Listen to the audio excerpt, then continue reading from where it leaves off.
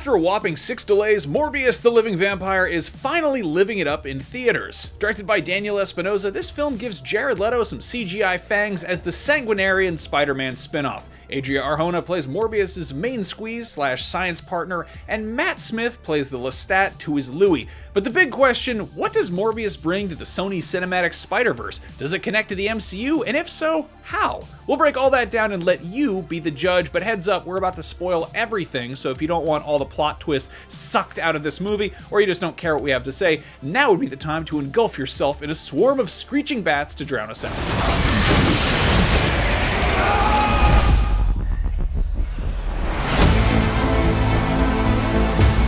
Okay, let's start with the bird of prey in the room. Even if the mid-credit scenes hadn't leaked ahead of the movie, we've known that Michael Keaton would show up as the Vulture since he was featured prominently in multiple trailers. But what's his involvement? Well, aside from 2 mid-credit scenes, he's literally not in Morbius, but the stingers do set a lot of stuff up. In the first one, a giant blue hole gets ripped in the fabric of the universe, or at least the sky above New York. Presumably, this is connected to the holes that Doctor Strange was patching up at the end of Spider-Man No Way Home, and suddenly one Adrian Toomes, aka the Vulture, appears in an empty jail cell, slightly confused but otherwise unfazed.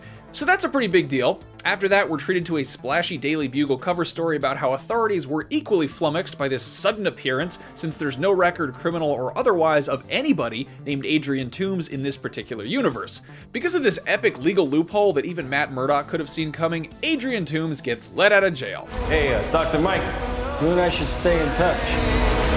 The second mid-credits scene opens on Michael Morbius in human form hauling ass down a deserted highway in the middle of the desert, like in a car. He stops the car, he gets out, and Vulture, which is to say a fully equipped Adrian Toomes complete with his trademark cybernetic jetpack wingsuit apparatus thing, comes screeching out of the dark to meet him.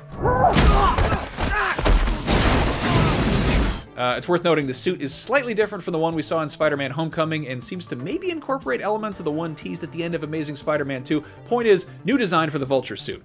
So the Vulture lands and casually suggests that his sudden appearance in this universe is because of Spider-Man. Morbius doesn't bat a mascaraed eyelash, which would suggest that Spider-Man already exists in this universe and that people are fully aware of him, or it's also possible that Morbius just doesn't want to ask stupid questions to a guy in a robot bird suit, because he clearly has his own thing going on. In any case, the reason they're meeting is because Adrian wants to get a team together to, quote, do some good. Good intentions aside, the team that most people associate Vulture with is the Sinister Six, who were first teased at the tail end of Amazing Spider-Man 2.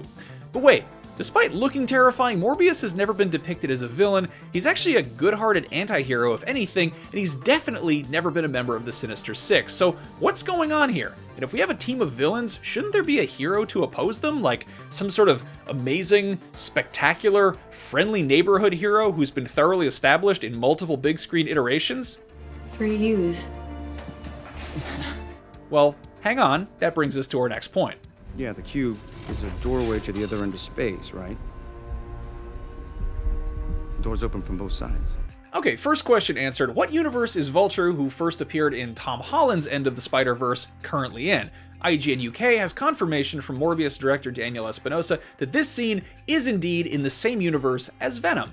Morbius connects to the MCU via the portal that dumps Toomes in the Venomverse. This is the same kind of portal that returned Doc Ock, Lizard, and Electro and Goblin back to their universes at the end of Spider-Man No Way Home. A key detail here is that Toomes has at least retained his memories of who Spider-Man is, which is more than can be said for MJ or Ned. Now, despite the first Morbius trailers depicting Michael Keaton's MCU Vulture, a mural of Raimi-era Spider-Man and Amazing Spider-Man 2's Oscorp Tower, you see it back there? It's not in the movie. All of these things got scrubbed from the final version of the film, along with any hope among fans that Morbius was taking place in the main MCU timeline, or really any established Spider-Man timeline. But maybe there's more going on in the Venomverse than we know. IGN spoke to Morbius director Daniel Espinosa, and here is what he had to say. You know, if you look at most of how they kind of created the different timelines in Marvel, in the comic books, you almost in all universes, you have versions of almost all characters in those universes, but they have slightly different approaches to who they are, if they're good guys or bad guys. But in some of those universes, a few of them, you don't have a Spider-Man, but that's very rare.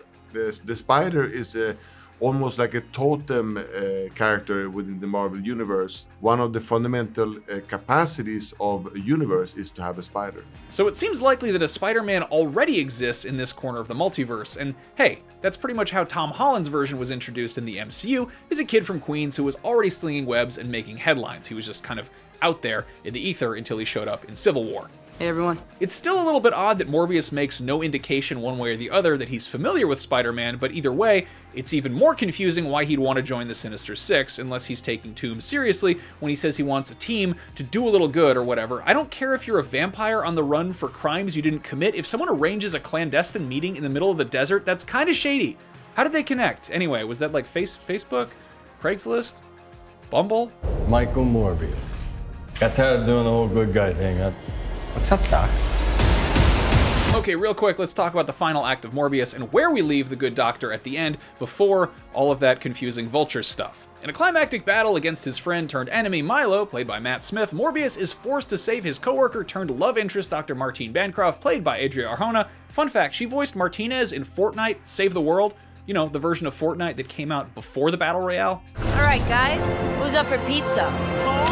Anyway, Morbius saves Martine by turning her into a living vampire herself, which seems sort of messed up since he says himself that he's cursed by this affliction, and that earlier he even made a syringe to kill himself for when his thirst for blood becomes too unquenchable. But I guess that's just something for them to hash out in Morbius 2, Even Morbius.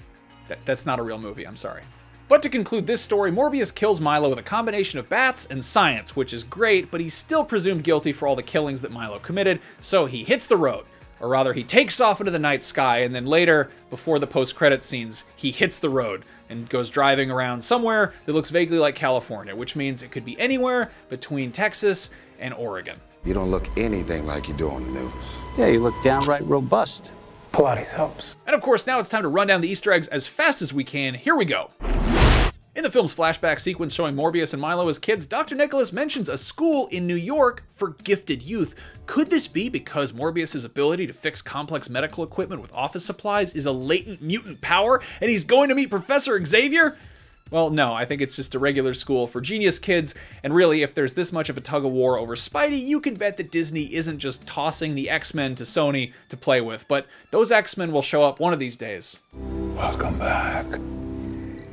Don't make me angry. You wouldn't like me when I'm angry. Morbius does a riff on the classic Incredible Hulk line when he's like, "You wouldn't like me when I'm hungry." And yes, he's a vampire. He's very unpleasant. That's like the whole premise of the movie. And speaking of unpleasant, FBI agents Stroud and Rodriguez, played by Tyrese Gibson and Al Madrigal respectively, make mention of that situation in San Francisco, which is a pretty clear reference to both Venom fiascos in that city, again confirming what Daniel Espinosa told us about this movie taking place in the Venomverse.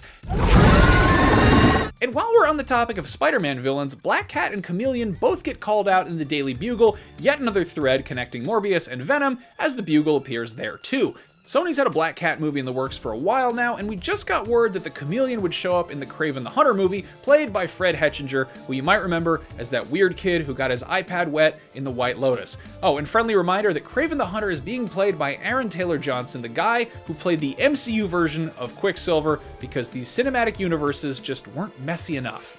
You were saying? Another newspaper headline references a rhino on the loose, but also mentions a zoo hoax, so they're probably talking about an actual rhinoceros, not Paul Giamatti in a robot suit. That's one of those sentences that just saying it out loud makes me love my job and also realize how stupid it is. Anyway, FBI agents Simon Stroud and Al Rodriguez also got their start in the pages of Marvel Comics, where they got mixed up with Morbius, in addition to Man-Wolf, Kraven the Hunter, and even Black Widow. But what did you think of Morbius? Did the Vulture reveal work for you? When will the Sinister Six finally assemble? And are you hoping they go the reality TV star route with Kraven the Hunter like they did in Ultimate Spider-Man? I feel like that would resonate in this post-Tiger King pop culture landscape. Everyone loved that show. Kraven the Hunter, basically Tiger King. Anyway, let's hear your best theories down in the comments below. And as always, thanks for watching this episode of Canon Fodder. For more Spidey, check out this refresher on No Way Home that you probably don't need. But remember to follow and subscribe to IGN wherever you like to watch, because they keep making these superhero movies and we keep making these videos. See you next time. Who the hell are you, man? Dr. Michael Morbius at your service.